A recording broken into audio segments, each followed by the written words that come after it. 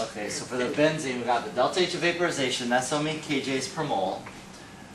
Now we want to know the volume. We've got the temperature, we've got the pressure, and we've got the energy at this volume. Okay, so this is just a constant right here. These are the numbers just added. So this is the energy added into the system, given for this molecule as this constant. Okay?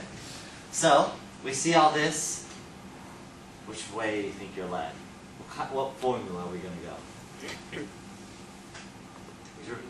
What's that?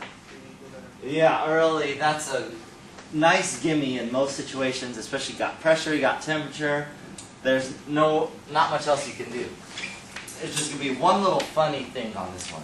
So volume is nRT over P. So let's skip N for a second. That's the weird one. So there's some N. I'll skip N. I'll do it backwards. T is 298 Kelvin. R, same R as before, 0.08. 206. So there's R and T. I'll do N in just a second. P, 95.1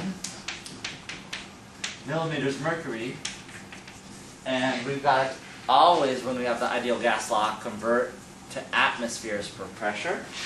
So we've got 760 millimeters of mercury for every 1 atmosphere.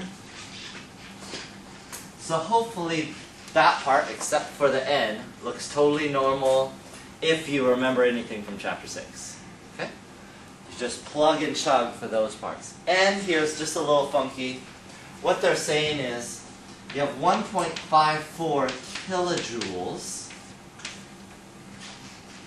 I'm going to convert that to moles, given the delta H of vaporization. So flip this number over there. 1 mole for every 33.9 kilojoules.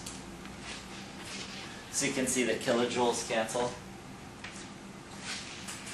And you're left with moles. So that's it. The moles is the weird one. Basically, they're saying you got this conversion factor and so many kilojoules, so you convert that to moles, given the energy. Usually, in your average question, it's the reverse. They'll give you this and the number of moles, and then you find the energy. In this case, they give you both energies and you find the moles. Any questions?